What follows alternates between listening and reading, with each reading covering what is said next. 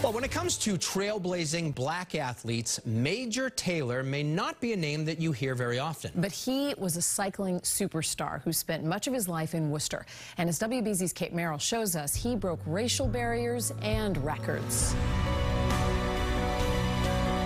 I think Worcester always liked Major Taylor. It was the newspapers here that dubbed him the Worcester Whirlwind. A cycling superstar in the late 1800s, it would be nearly a century before the world recognized his achievements. But cycling itself really declined mid-century. One of his biographers, Andrew Ritchie, put it this way: a dead sport doesn't remember its heroes. But the city of Worcester now honors Taylor with this monument and a new museum dedicated to him at the old Worcester Courthouse. Taylor's story began in Indiana, where he first started to ride. He started doing trick riding, ride backwards, sit on the handlebars. They had him doing that outside of a bike shop in Indianapolis to draw people in, wearing a military-style jacket.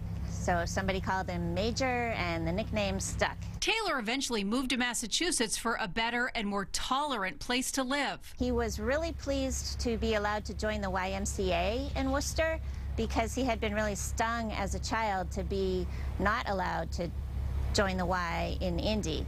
But even as the Worcester Whirlwind really started to take off, racism remained a constant obstacle. He had a tough time in a lot of places. There were times when he couldn't get a hotel room, couldn't get a meal. All the other opponents were white at that level. They would basically gang up against him. In 1899, Taylor would become the world's 1-mile sprint champion. He was the first black athlete to become an international superstar. He was headlines all over the world. He was a rock star. I liked hearing that sometimes people would wait for hours just for the chance to shake his hand. Oh, if I only had 2 seconds to tell you who was Major Taylor, I would say he was the Jackie Robinson of cycling. He broke the color barrier. If I had a couple more seconds, I would point out that we should be saying it the other way around, because Major Taylor did this half a century before Jackie Robinson. Major Taylor was also a man of intense faith, resisting some invitations to compete because he didn't want to race on Sunday. And that reflected in his fight against racism, famously saying, "Life is too short for a man to hold bitterness in his heart." Kate Merrill, WBZ News.